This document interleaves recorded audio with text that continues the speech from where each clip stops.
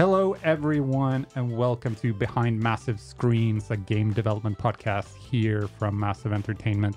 Maybe a little known fact for people listening. I used to work as a community developer for the Division franchise back in the day, a couple of years ago, and roughly a couple of years ago. It's been a couple of years. Almost roughly every week on our Twitch stream, I got to say two words, and I'm really happy today to get to say them again. Hey, Yannick. Yes. Yannick Banchereau, Creative Director for The Division 2. Welcome. Thank you. How are you Happy doing? to be here. Good. It's like, as I said, it's getting back into routine mode of recording things and talking about the game. It's, haven't flexed those muscles in a while. So it's going to be fun. Yep. You actually said before recording, total transparency, you were on stage earlier today. You said this was more intimidating. Yeah, it is. It's just, I find it even more intimidating than State of the Game, because State of the Game, you have a camera, you know where your audience is. Here's just, we're just talking in an empty room, and like I'm talking to you, but I know other people are listening. So it's, I don't get the live reaction. I'm not the intimidating one, right? No. No. That's never been the dynamic between us. No, who's the intimidating one? That's true. But let's jump into the regular part of the program. Okay. This is not about just us reflecting on the past. No, it's not one of those nostalgic, really boring one. Like two people maybe out there find it interesting. Back in the days. That's you and me. You remember that. Anyway, the first question I usually ask people, you're here as creative director. Yes. On a top level, what does a creative director do? Because that's probably one of those questions a lot of people have. Yeah, I have that question too. So I'll give you my version of what I do. But it's on a game like The Division, which is the game I work on. It's very much about having the highest possible vision on where the game needs to go, what needs to happen with the game. So we look at content, we look at story, we look at all aspects of the game, and try to be the guiding light for the entire team of knowing where this is going, what needs to happen, what needs to change. Even though I don't necessarily provide the solutions, but I'm here to ask the right questions to the team and give them the direction on these are the topics that you need to focus on, because this is the need that we have on the game. Right. So it's it's a lot about looking at the game we have and how do we make it better, and in which direction. There are many directions you can make it better. So prioritizing which directions do we want to go first. Right. We'll get back to the whole team thing later on. But before that, also the typical question we ask: how did you end up at Massive Entertainment and as creative director? I joined Massive 7 years ago. Actually, this month it's been 7 years. I joined in March 2015. So 1 year before we shipped Division 1. So I had prior to Massive, I've had I've been in the industry for like 15 years. I worked in always customer relationship. I was customer support at the beginning, or back in the old days. We used to call it game mastering back in the MMO days. And then from there, community management. And one day I was just contacted for a job here at Massive as community developer on The Division, which I knew of because, as everybody else, I had seen the trailers and the whole hype. And I was like, yeah, Division, that sounds good. So I came here as a community developer for Division 1 before we launched the game. Launched that game, got to do a bunch of fun things as a community developer. And then when Division 2 was on the way, I felt like I had reached or done the things I could do as a community developer, and it was time for me to try to do something else. So I worked with our core team, as we call it, with our creative director back then, Julian Geraghty, on trying to identify where I could fit and what could be a good direction for me. And I was very interested with the problematics of content and like the game. And even as a community developer, I also already worked a bit on that, as trying to be the voice of the community. So this is something I was interested to explore. So anyway, from there on, he mentored me and helped me a lot. And I found a place first in the live team as live content manager. So we're really focusing on updates and what's the content that goes in the updates, in what order, and when do we release it, and all of that. And then eventually for Warlords of New York, became an associate creative director to help Julian on some aspects of Warlords of New York, especially seasonality and all those things. And then after that, I ended up on my own. Yeah. Running the thing. Running the thing. And we're going to talk about the thing soon. The thing. But for starting out, let's start somewhere in this jungle of topics. Yeah. You have new stuff coming. Yep. Yes, we do. Either very soon or it just arrived. It depends on when this goes out. Yeah. Who knows? But how do you, after a while, it's been a while since we've seen new content for The Division 2. Like, how do you approach creating new content from scratch, especially from your angle? Yeah, I think it's, the cool thing with working on a live game is that you have a base product. Mm-hmm. So it's all about what does it provide, what does it lack, what is working, what is not working. So it's constantly evaluating, the strengths and weaknesses of the game, and trying to fill the gaps. Mm-hmm. So when we look at making new content, we are asking ourselves, what does the community want? What are the experiences that the game currently doesn't provide and could provide? What are the experiences that exist, but we think we could make better? So it's looking at all of that and then, comparing that with what team do we have? What resources do we have? How much time do we have? Because, if it were up to me, we would do all the things. Of course. But there's a limit in how much we can do and in how much time. So it's a constant work of looking at, having that idea of here are all the things that the game needs, but then what pieces fit in, which parts of the puzzle because of the constraints. And from update to update, we may have a different direction. There are updates where we want to prioritize specific areas. So we're going to focus our efforts on different elements that fit in one theme. And then another update, it can be something else, or over an entire year of content or so. Yeah. You can spend a year being like, okay, the focus on this year is going to be one topic, and every change we make, every piece we add is related to that topic. So it's really, it's really just about constantly looking at what needs to be improved, what needs to be added, and then prioritizing everything. It's just my work is always just prioritizing things over others. Yeah. So, heart-crushing decisions all the time. Yeah, I was about to ask how those priorities are made. Like, yeah, there's many aspects. There's it's always at the end of the day, it's always how much time and effort do we put on it, and what do we get out of it? Yep. And there are things that we are really attached to and we would love to do, but when we look at how much time it would take and what would we actually get out of it, sometimes it's just not worth it, not worth over something else. Right. Whereas other things might, take just as much time but have a way bigger impact. Yep. So that's how priorities go. It's just constantly looking at here's my set of data, here's my set of like the people, the time that I have, the feedback from the community, and this is all the information I have. Now what do I leverage that with? What do I make out of that? And there's 300 different things I could do. Yeah. So which one fits best? Which one is the best use of this time? Yeah. And that's the very special part of running a live game as well, I guess. Yeah, I think it's very different. And if you would ask a creative director working on on an unreleased game, it's a very different work. And I cannot talk about that because I have seen it, but I haven't done it myself. So I wouldn't want to try to pretend that it's the same job. It's very different. Yeah.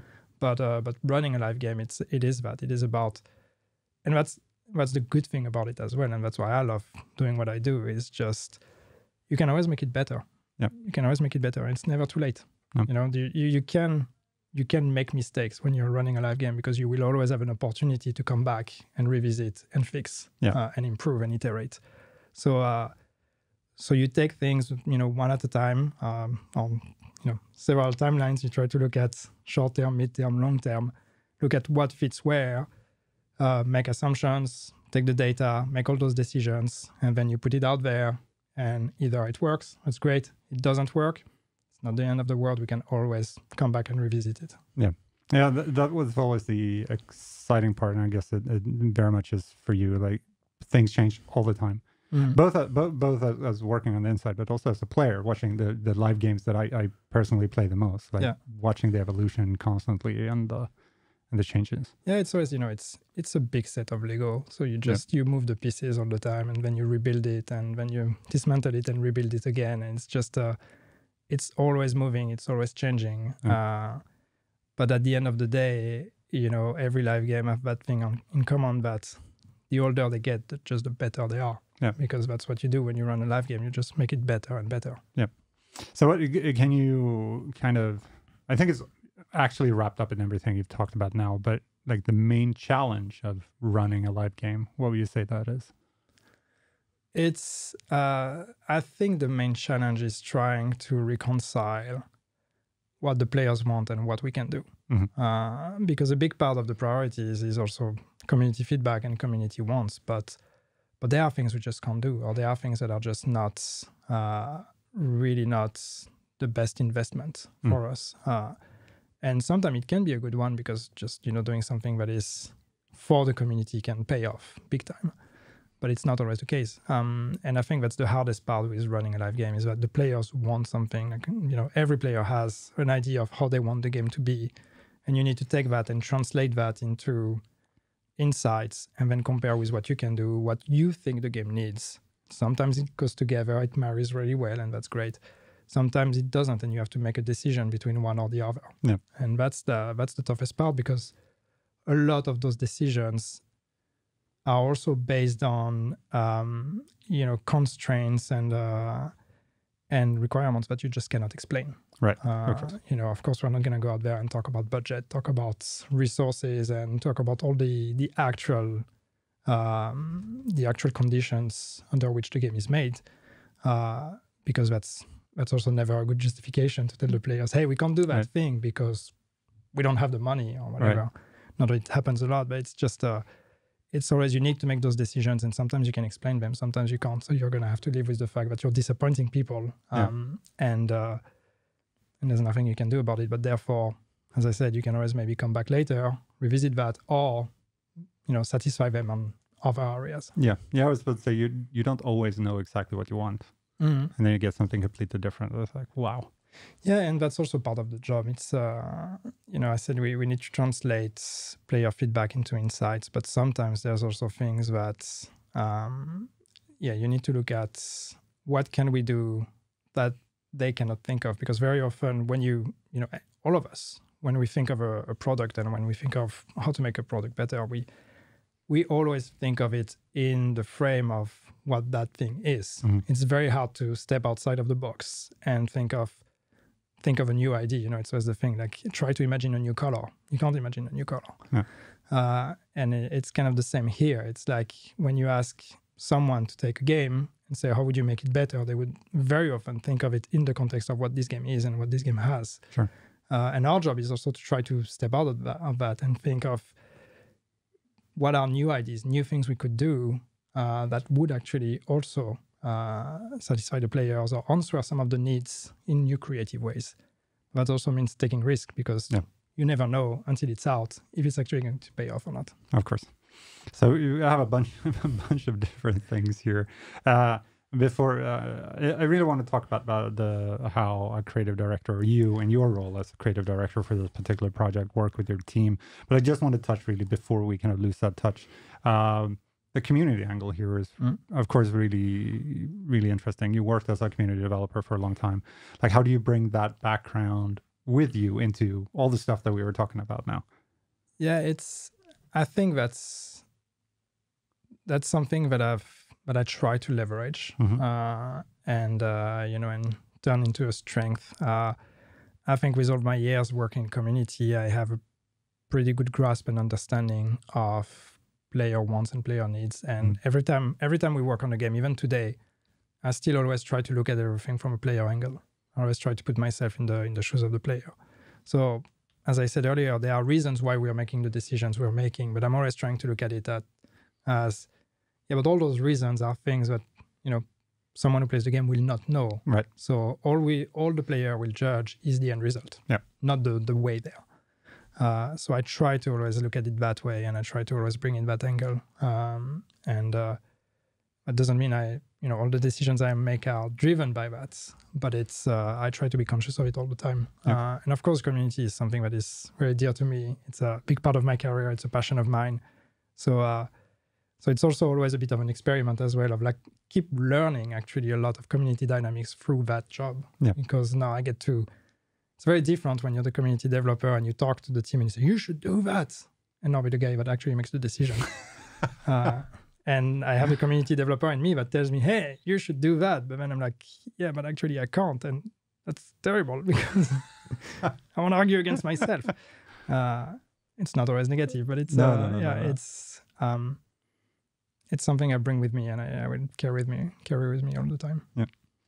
So jumping from that to your team, how do you work? Again, we're always talking from the perspective of your job. Yep. Like, how do you work with the overall Division 2 team? Well, I like to think that there's probably very different approaches you can do that, but I don't want the relationship with the team to be completely top down. I'm telling you what to do. I know better than you do. The way I like to work with the team is I present challenges, I present questions, and I, ask them to give me solutions and be creative in the way they're going to solve those problems. So it's really a work of gathering the best ideas and the best that comes out of everyone, and then between all the options that this creates, then pick the one that I think is the best. Yeah. So that's a lot of the work that we do. We iterate a lot with the team. We take something, we work on it, we look at it, and then we all discuss together. Okay, how do we make it better? What can we improve? What are the areas that work and don't work? So it's it's a good thing, especially when you look at the division team today, which is a smaller team than what it used to be. It actually gives us a lot of flexibility and dynamic in doing things like that, because we can have a meeting with every person involved on the feature and discuss it all together and brainstorm. That's fine. You can't do that when you have tons of people working right. because you have a much more, you must have a much more vertical structure. Of course. So, I would imagine, again, I haven't been in that experience, but it's harder for a creative director to sit with the team, the entire team, and discuss solutions when you have a team that is gigantic, that is sitting in a bunch of different areas and where there's a lot of layers of approval in between. Yeah. We can do that on the division. We can do that, and we do that all the time. Yeah. So it's, I think that gives us a lot of agility and flexibility in reacting to new challenges and finding solutions. Yeah, I mean there are of course pros and cons with everything, but what I kind of and not saying anything bad about having like hundreds and hundreds of people working on a project, but it just sounds, with a small team like that, just sounds fun. It is. I mean, it's. Except of course there are challenges. There's fun and less fun in both ways, right? But sure. It's fun because everybody knows each other and everybody, gets their hands dirty. Like when there's a problem, like everybody jumps in, because we don't have the person to fix the problem. Right. When you have hundreds of people, everybody's a specialist of something. Yeah. And everybody is in charge of that one thing. When you're in a smaller structure, that one thing, well, someone will have to jump it and do it, but they're probably not specialists at it, so they will have to learn. So I think it's a great opportunity for people to learn a bunch of things, and I'm learning a lot because I'm also doing a lot of things that are probably not on the job description, and everybody does in the team, and you need that mindset to be successful in this context. So that is creative, that is fun, that is very dynamic. Of course, sometimes it can be a problem as well, because if you don't have the person to do the thing, and nobody knows how to do it, you have to find out how to do it. Sure. And that can make some things much slower than they would be when you have, many more people, because because again, when you have a lot of people, everybody has a place. The whole machine works because everybody does their job. So it's a trade-off, really. It is a trade-off, but I really enjoy it. I think we have a really good team and we have a good relationship. So I'm really looking forward to keep working with them. Yep. Let's actually move over a little bit to what you've been working on.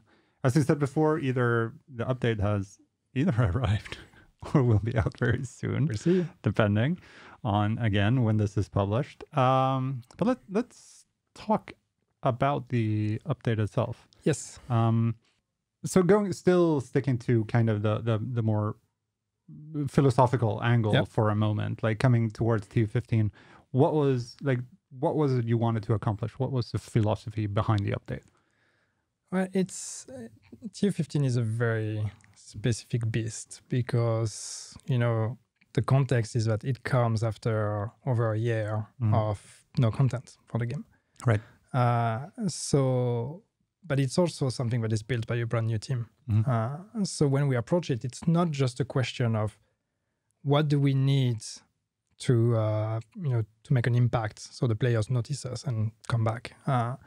It's also a question of how do we make that a learning experience for the new team, and how do we use that to try to have them learn all the things they need to know, so then we can keep going. Because if you put all your eggs in that basket of TU15 and say, we're going to make that as big as we can, and you don't think about the future, cool, you ship it, it's good, it's big. But if the team hasn't made the right learnings and if you haven't prepared properly, then you ship it and then you're like, okay, what do we do now? You start over again. Yeah. That's not the way we wanted to approach it. We wanted to approach that in what is the best way to create something and in the same time make that a learning experience. So it's a good investment for the future because we are building a team for here to stay, and not for to change it after a few months. So that's how we try to approach it. So the idea of let's make a new game mode. Game mode is a good way for a team to learn because it's an isolated experience. So if you break it, you break the game mode. You don't break the game. If you start asking the team to go touch complex things that touch the whole game, if a mistake is made, the whole game can fall apart. So the game mode is a good way, for example, for them to start playing around and touch a bunch of things. When you look at our game mode, there's combat, there's AI, there's difficulty, there's level design, there's art, there's everything that a team requires to learn to be able to work on the division, but contained in an isolated experience. Right. So that's one thing that for example, was very clear for us of okay, that's where we marry learning and creating something cool for the players. Yeah. And then there's other aspects. We look at where the game is and what it needs. And one example I can take is expertise and the addition of expertise.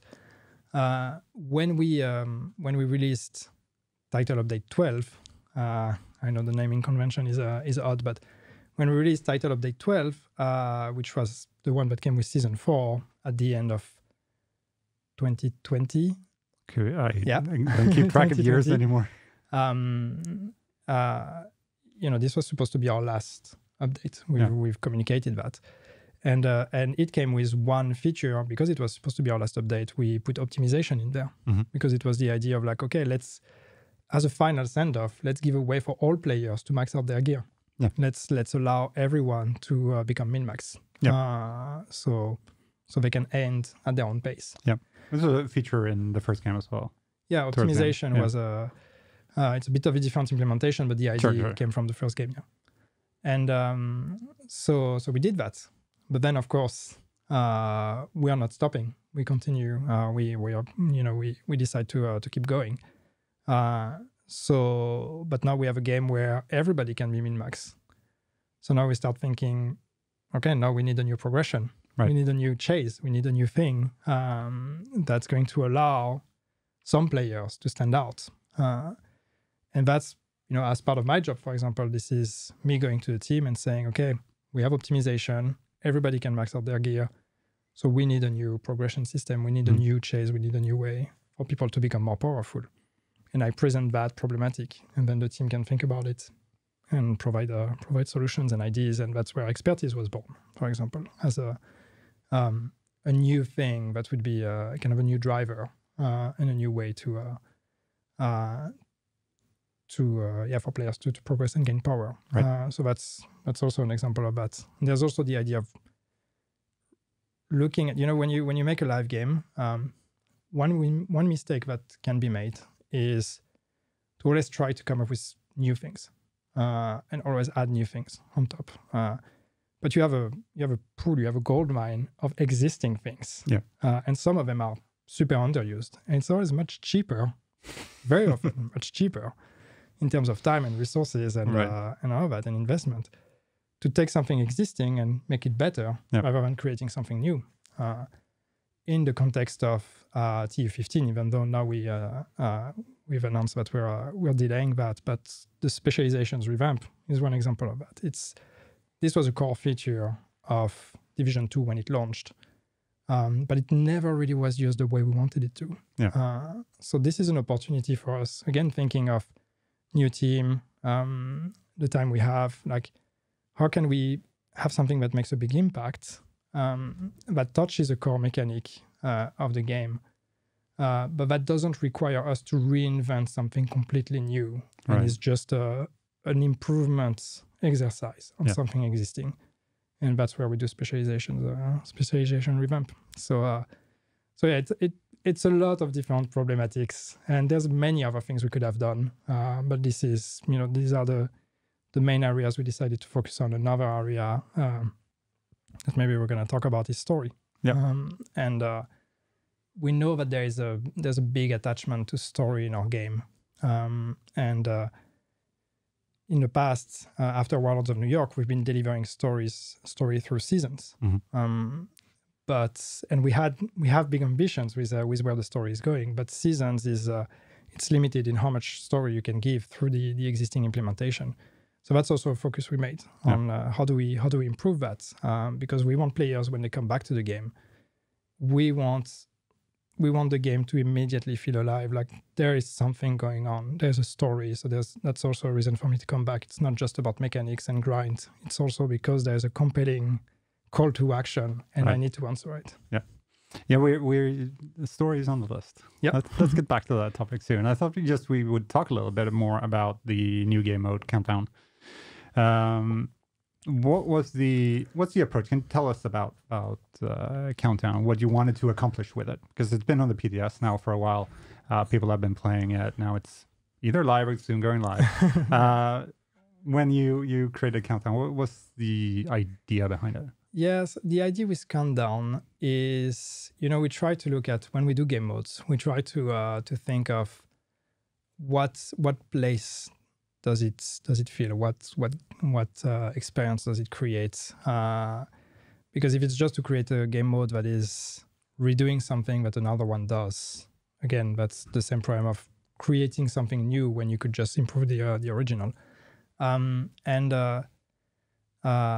So with Countdown, what we identified as something that could be interesting to do is kind of immediate, short session, intense action. Yep. The idea was, let's have a mode that is not a grind mode. It's not something you're going to be playing for hours and hours and hours. You can, but it's not the intention here. Let's have something that is quick, fast-paced, palette cleanser in between two activities. Or when I log in, I don't really know what to do yet. I can do a quick countdown to get in the mood, to warm up, and then I can decide what I'm going to actually invest the rest of my time with. Yeah. Or I finish an activity, and I just need a quick action to get the adrenaline or something. I'm gonna play a countdown. So it's really that immediate jump, 8 players, 15 minutes, intense PvE, jump in, do the thing. As I said, super intense all the way to the end, get rewards for it, and then move on and do something else. Yeah. We were talking about it earlier today. The thing that pops up into my head for the Division veterans is resistance in the first game, because that kind of worked similar for me in that way. Like, okay, I don't know what to do, or I have X amount to play. Let's go. Let's do that. Adrenaline high. and then let's do it either and go do something else or do it again, because there's different ways you can approach it. And Resistance, for example, you can decide to have a short session, as you said, intense action, or you can decide to invest long term into it and spend some time because you have the progression. Sure. It's just because I'm bad and I died after early on. Well, there was a clear end. That's the cool thing, and that's also what we wanted out of Countdown is it's a mode that tells you that's it, you're done, you're finished, you can play again, but this is a clear moment to stop, and not asking you, do you want to play again? Do you want to play again? Because that's if you don't do that, then some people will just stay where they are because they're never provided an opportunity to stop and think, where do I go now? Right. So again, Countdown is really this flying, I do that, then I fly out, I'm back at the boo, now I can think again what I want to do next. Yeah. But then let's talk about that thing that we touched upon, the story. Yes. Because this is exciting. You're getting back into the story and in a pretty major way. Yeah. I mean, when we started thinking about the next seasons and where the story is going, we felt like our job was not completely done with the Phalo arc. And I think a lot of people in the community would agree with that. So it was clear for us that this is the event we want to build upon. Right. We want something, even though a year and a half happened for us players, for your agent, it is immediately after. Right. You took down Phalo. Spoiler alert. Spoiler for season 4 for content that is a year and a half old. Yep. You took down Phalo, and immediately after that, what happens? Because it creates so many questions. Yeah. The events of season 4, like Phalo was dead, she went rogue and she died. Spoiler alert, she killed the president of the USA. Why did she do that? What the hell happened? And you finish the season 4, and that's it. Yep. You have all these questions that are open. So we wanted to provide the idea that it's not just you that are confused, the player, but it's in this world, people, the agents, all the people who knew Phalo, they are also just as confused. Yeah. Like, what happened? And we can't imagine continuing the story without addressing the fact that everybody is wondering what did she do and why did she do it? Yeah. And to be honest, like when we did season 4, we thought we provided some answers. When you listen to season 4, there are a lot of elements here that that tell you a bit on the motivations. But what we've seen when players played it is that it didn't really click. Like we saw some players and some of our lore experts that actually didn't understand the way we thought they would understand the story. Right. So on one hand, that's okay. Well, maybe we could have done a better job. But that's a great opportunity for us because that means, okay, we can keep exploring that. Yeah. And we can keep digging a bit deeper into that story and into all those motivations, and keep building that narrative. Keep building, even though Phalo is dead, she's still a very important part of our story. Yeah, I think there's interesting thing there that again we talked about before recording this about kind of. It was the idea, as you said, that the game was finished in quotation marks, as of course still going, but that it was ending, so to speak. Yeah. And that was with season 4, right?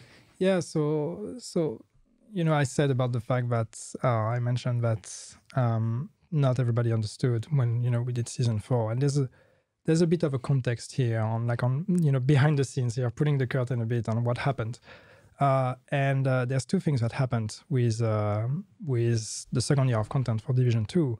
The first thing is we knew fairly early on that this was going to be the last year, or that season 4, TU 12, would be the last TU for the game.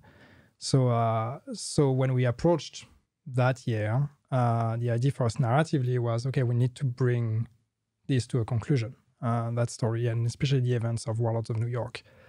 We need to bring this to a conclusion.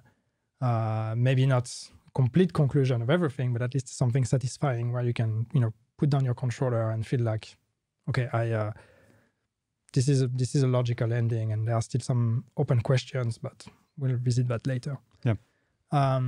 So that's one thing, and we started working on the narrative that way, and that became very clear for us that if we wanted to conclude, we needed to kind of wrap up the failure and the president's problematics, because she betrayed, and the president is still, it's awkward. Like, you work for the president, but the president is actually the one who hired the Black Tusk to take over the country. So there's that weird position for the division of like, we are working for the guy that is actually the enemy of the people. So how do we work for here? The people or the government or the president? And so we wanted to try to conclude that. And we tried to do that. But the second thing that happened is COVID. Yeah, you might have heard of it. Yes. And everybody has heard like the impact that it had on some projects and a lot of delays and all of that. But another impact that we had was one of the impacts is voice recording. And so when COVID started, or when lockdown started, we realized that the recording studios were going to close. And so we had to basically very quickly write our scripts and record them before everything closed down, because once everything's closed down, well, you have the actors at home. How do you record them? At the end of the day, some managed to organize a small studio at home, and we all learned to live through lockdowns. But at the beginning, we had no idea. So we had to prepare with the possibility that we wouldn't be able to record any voices for who knows how long. So we had to very quickly get those recordings in before everything went on lockdown. So we rushed it, and we rushed it, and so we went through it, and we reviewed it, and we thought we were in a good place. But normally, you iterate. You iterate a lot. And even after recording, usually you iterate and you re-record, because once you have it in the game and you play it, you're like, okay, that works, that doesn't. I got that, I didn't get that. We didn't have the opportunity to do that in this case. So that's probably one of the reasons why the ending of season 4 was not as satisfying and impactful as we could have made it. Because we just, we had to wrap it up, and we had to do it very quickly because of the uncertainty of what COVID would mean for us. So that's that's not the case for us anymore, because now we have solutions. Even if there are still lockdowns, and hopefully not, but even if there are, everybody found ways to work through that. So now we can record even through lockdown. So that specific problematic wouldn't happen again. And now we can again iterate and spend a bit more time and really, polish things the way we would want it to.